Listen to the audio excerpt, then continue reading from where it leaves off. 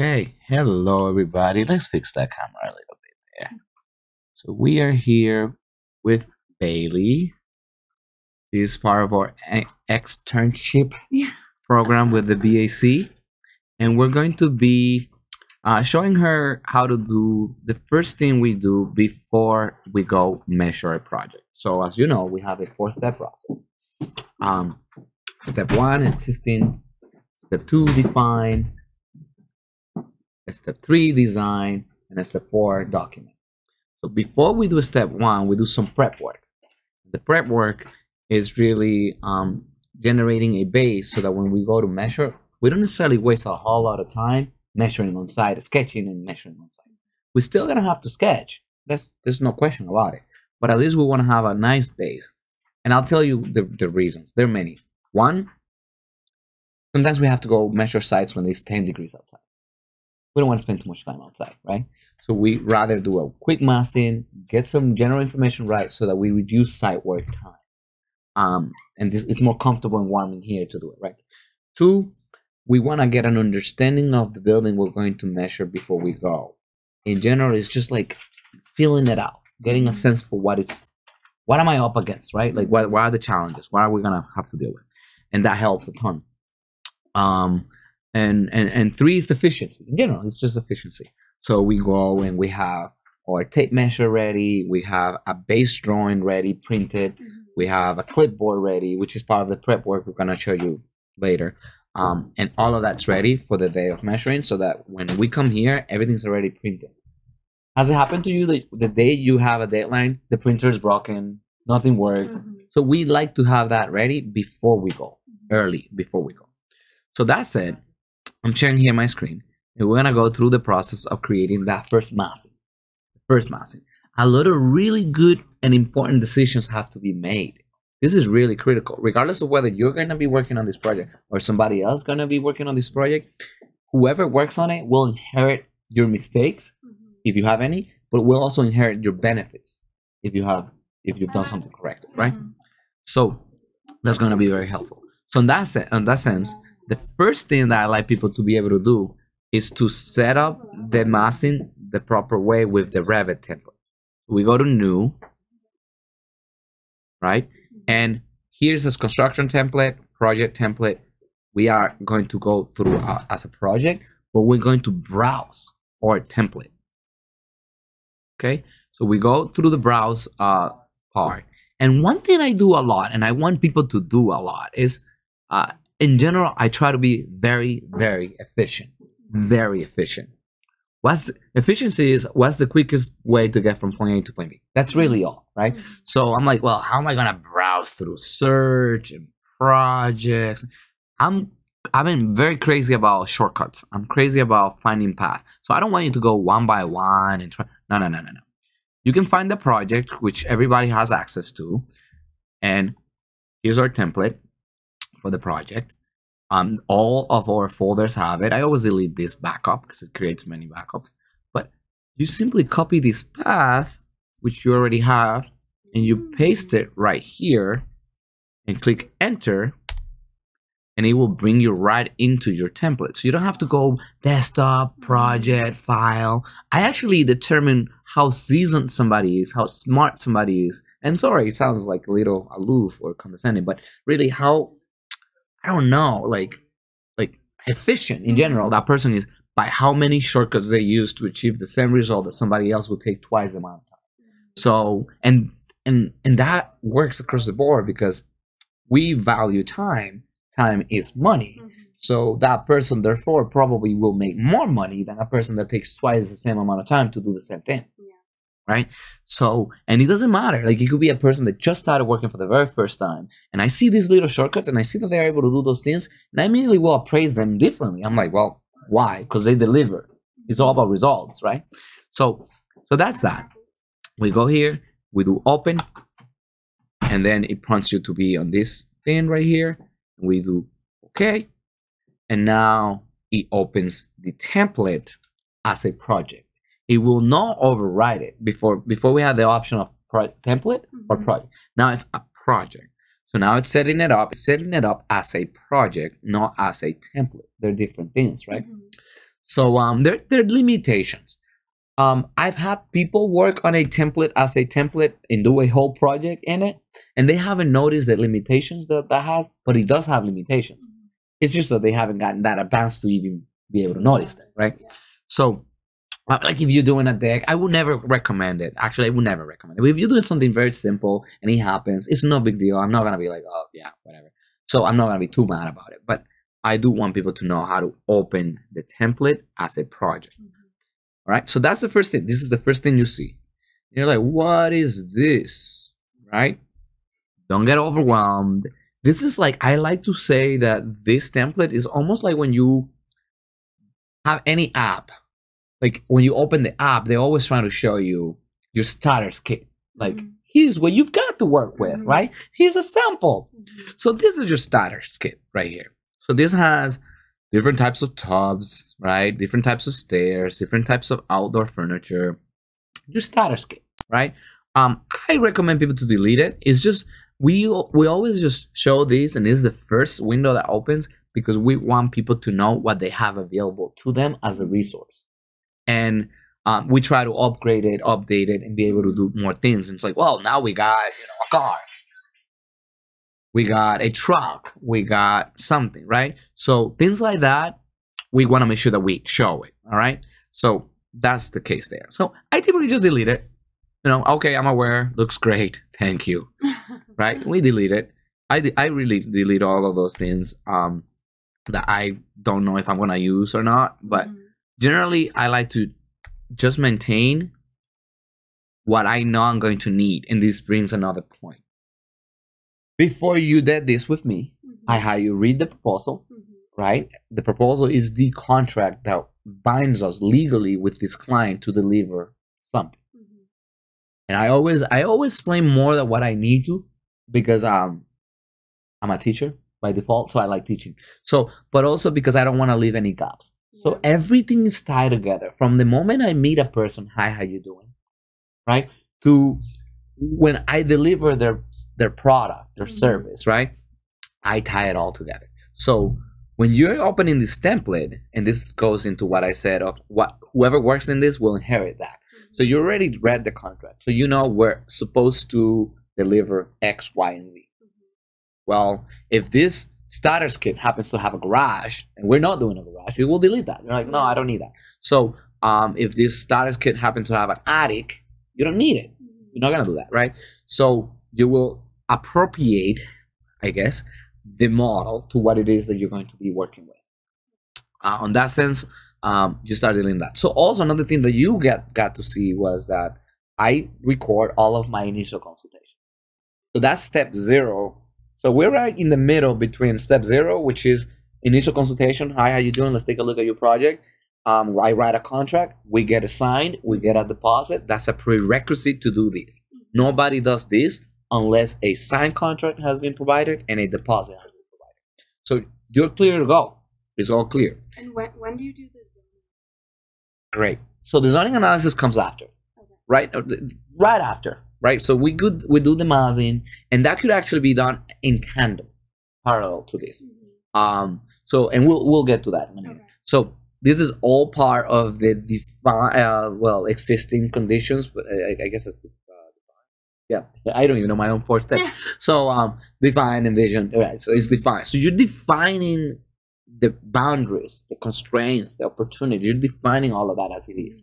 And a reality of a property is that it was born in a district. It was born in a zoning, right? Just like you were born in a state that has laws and regulations. So you got, so we'll get to that table of the definition of that later on. But now all I need is a clean and accurate in the way that it looks and the way that it is generally massing, so that we can then make it real accurate by measuring it all and drafting it all as it is, right?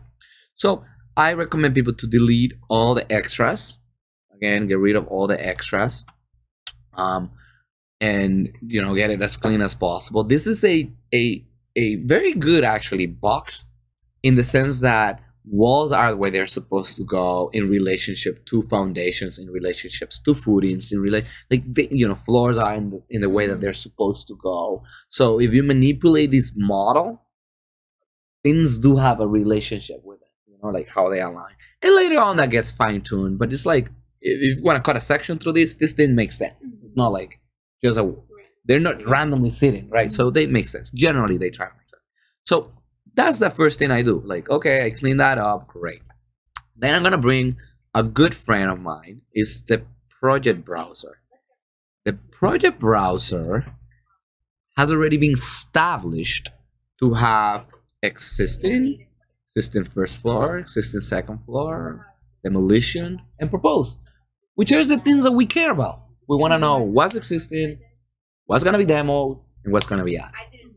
So if you are to be updating this right now, you are going to update it under the existing. That's a phase. I don't know how much you know about phases, but then I'm gonna bring our good friend, the properties bar. Properties bar tells us what's happening now. Literally, it's just finding whatever you have. Like, oh, this is a 3D view. That's what's happening now.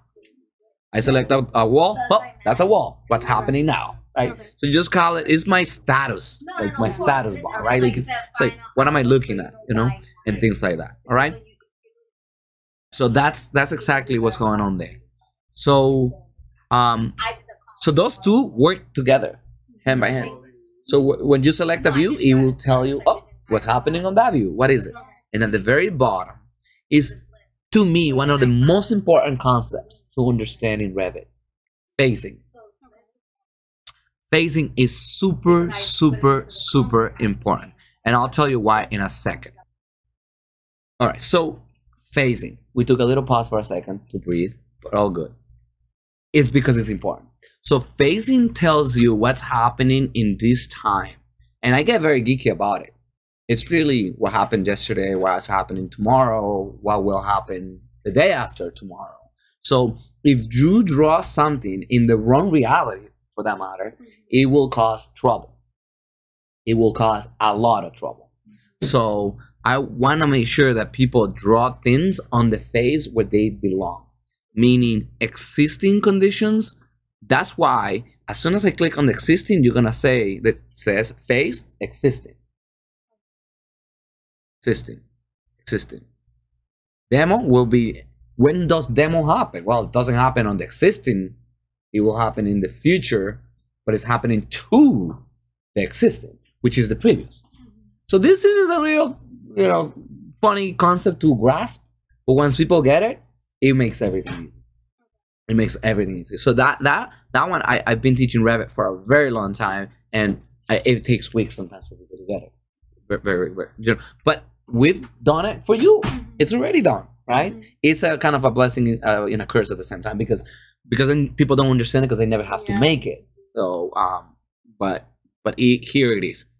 So you're gonna notice that the basement right now on those 0, 0, all the zeros are existing, all the ones are new, demo, all the twos are proposed, right? How they begin.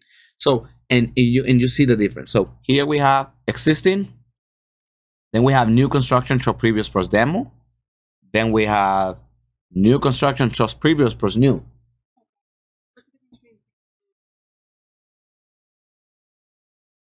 So the proposed is showing what's new, like I am adding a room to this, but it's also showing the rest of the room, what's existing there, what has been there, but it's taken away what's already been demoed. Does that make sense? So and I will show you a little bit more about it, right? So it's gonna make more sense. So but that's what it's doing. So if you just make sure that you go through these. Okay, face filters. Okay, so we got show complete. Yeah, what's existing? Great. Then on demo is new, but show previous, whatever existed, plus what I'm taking away. And then in the new one, which is a proposed, you're gonna show what's new, but also what's from yesterday that wasn't removed. Does that make sense? So that is very, very important. That's very, very important. Okay. So, and I typically have my properties bar and my browser away. I use two screens. So I'll try to keep him here for the sake of helping, but I like him away. I like him to be away. So so that people can see it. So that's that. So you know what your software has come with, what you have. Everybody at Flow has the same template. Every project's created equal. So we got the same things. So what do I want you to do now? Now you've set up this. I want you to save it. You're like, well, I haven't done anything. Well, you have the template right now. You got to go to File and say Save. And this is very, very important. How you name it is very, very important. How every file is named is very, very important.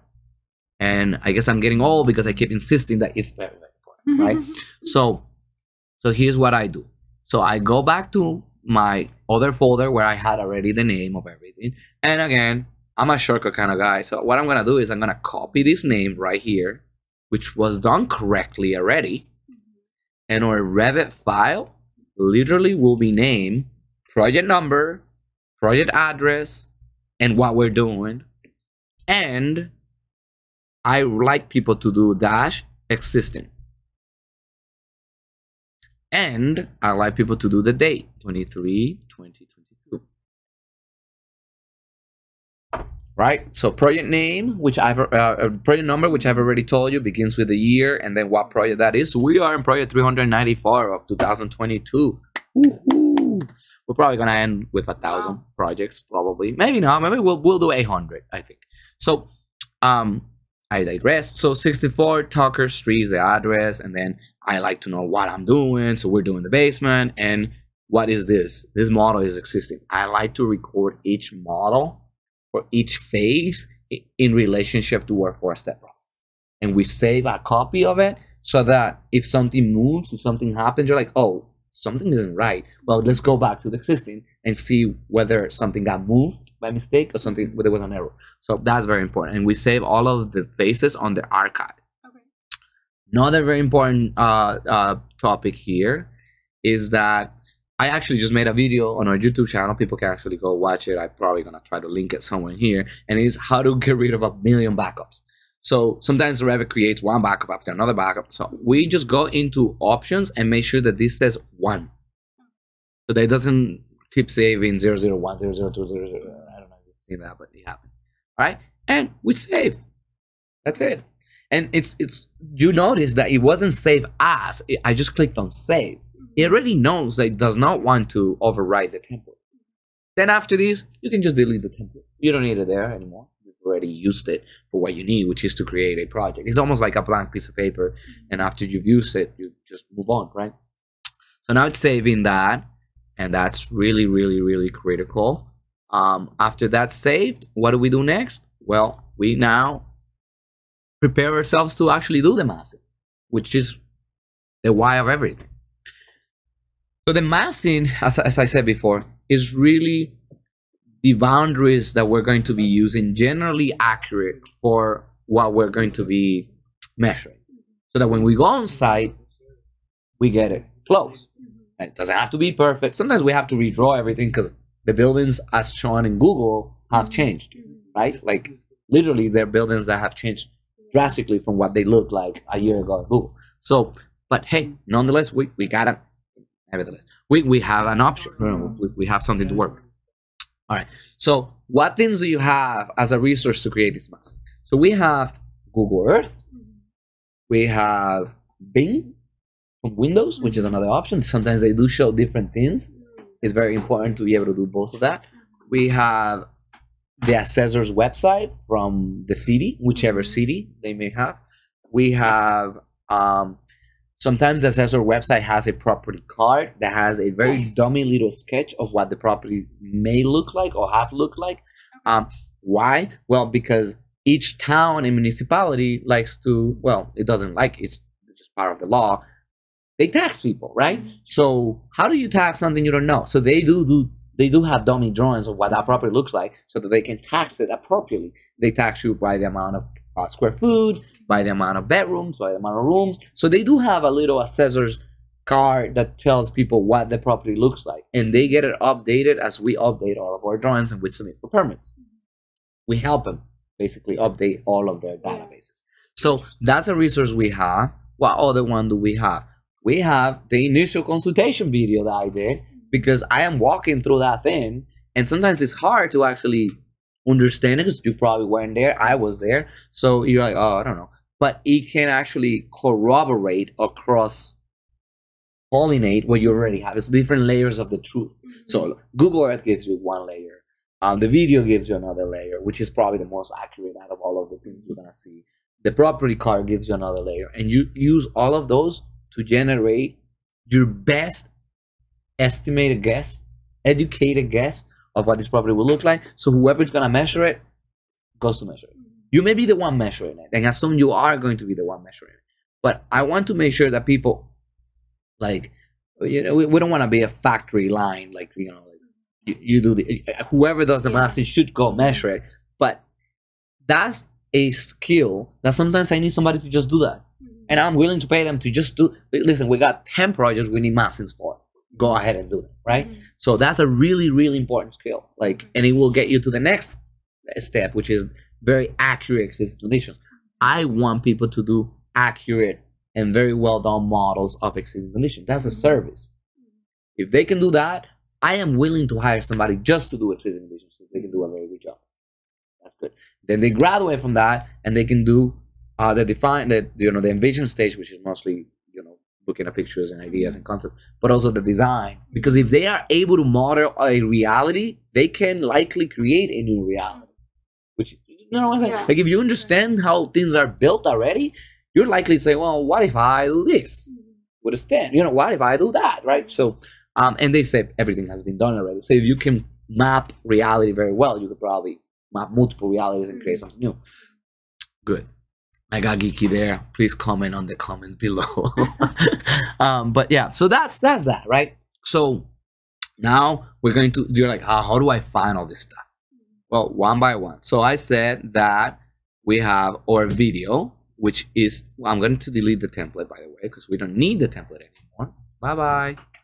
And then we're going to go back to our design, existing conditions, photos. That's where I put my initial consultation, and I'm here talking to the owners about their property. There are things you can see even without opening the video. There is a chimney in the middle. There is some changes of levels. I think people can see, like, the floors and things like that. Like, you know, there are things you can see. You're like, okay, I'll dig more into it. Then we go to our, okay, right here. So now we're gonna go to Google Earth. What's the address?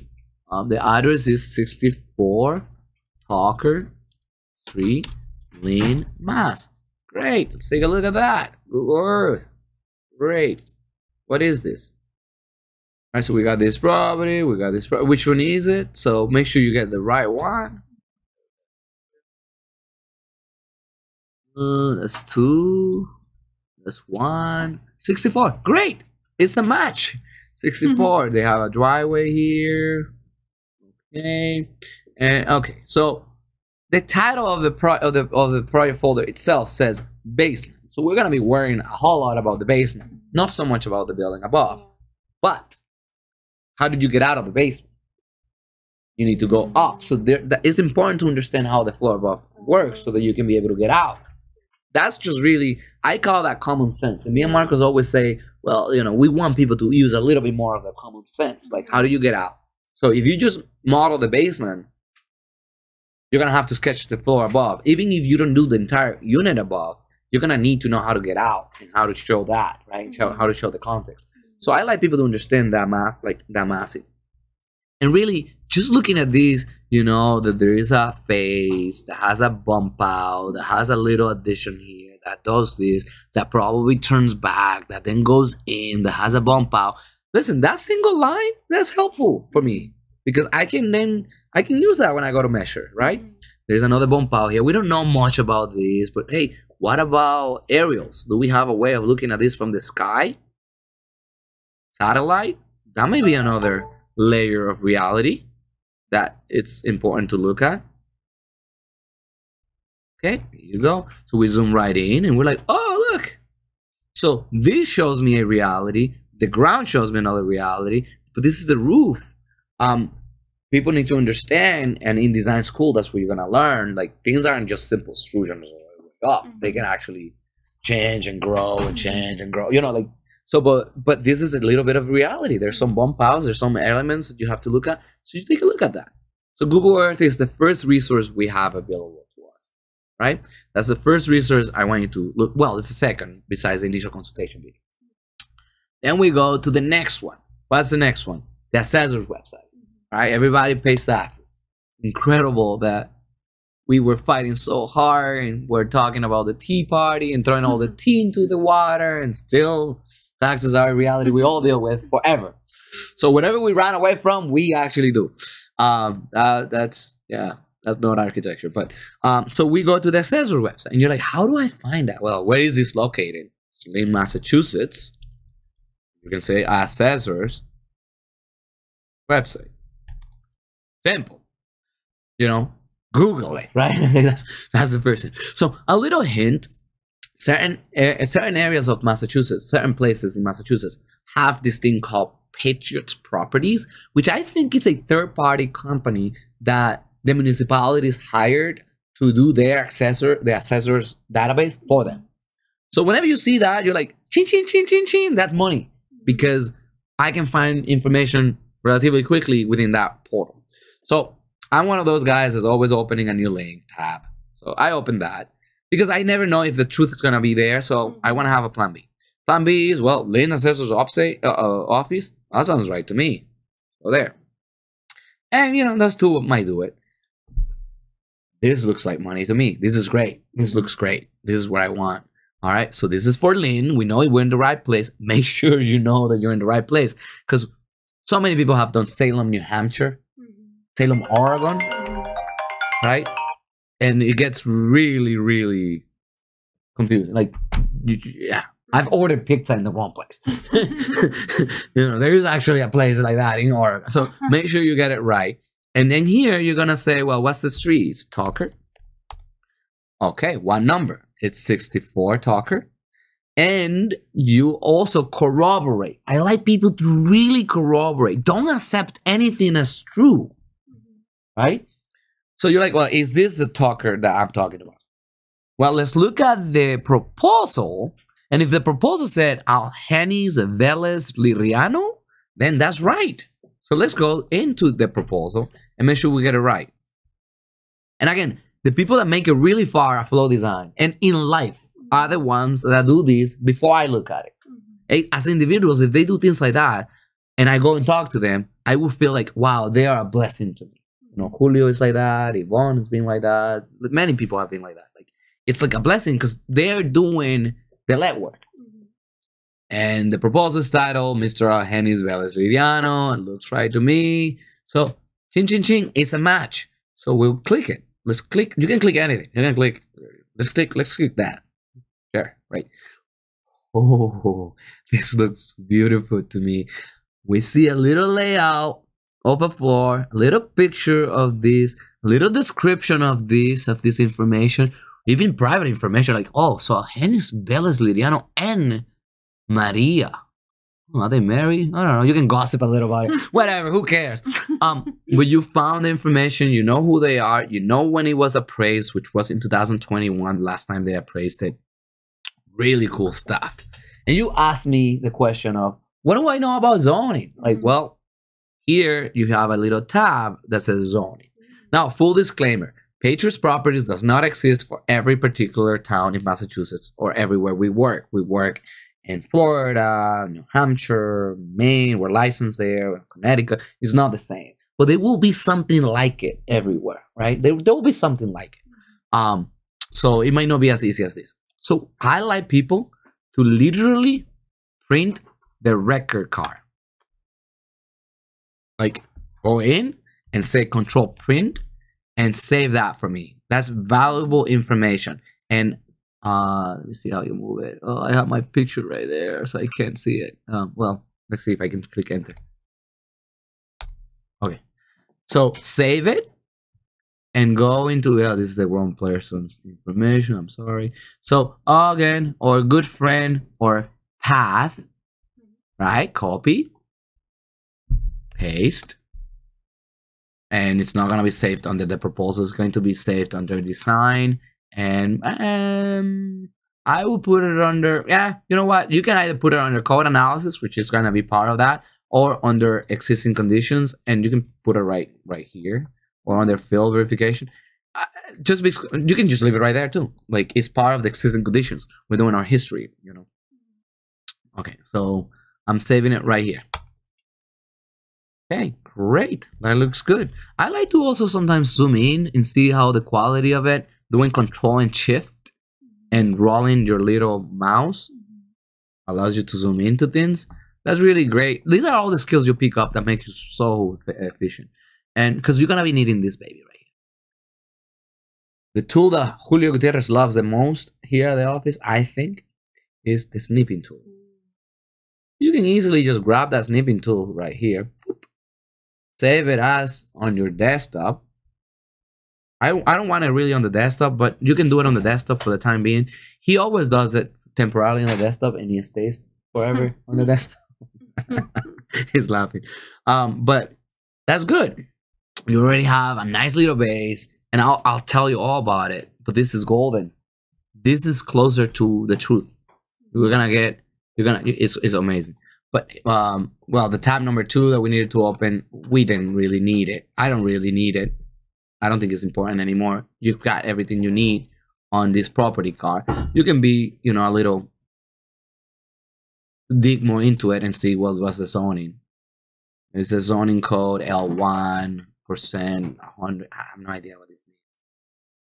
But this gives you most of the information you're gonna need. Right? So that's it. We've looked at Google Earth, we've looked at our initial consultation information, and we've looked at our property card. Are we ready to draft some massings? I think we are. All right, so that's gonna be the next video, and we're gonna pause this one. Please watch the next one on this series coming next.